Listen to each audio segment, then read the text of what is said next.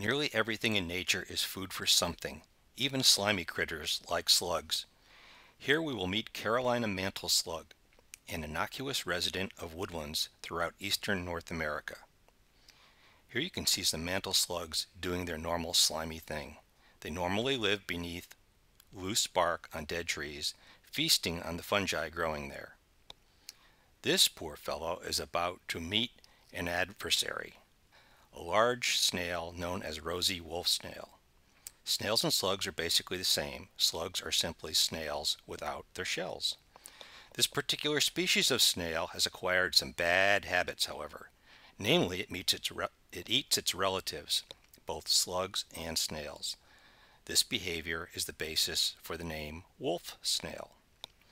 Snails and slugs have eyes, but don't see very well. They usually feel their way around. As you see here, initially the snail doesn't even recognize the slug. However, once the snail detects the slime trail left behind the slug on the bark, it gets real excited.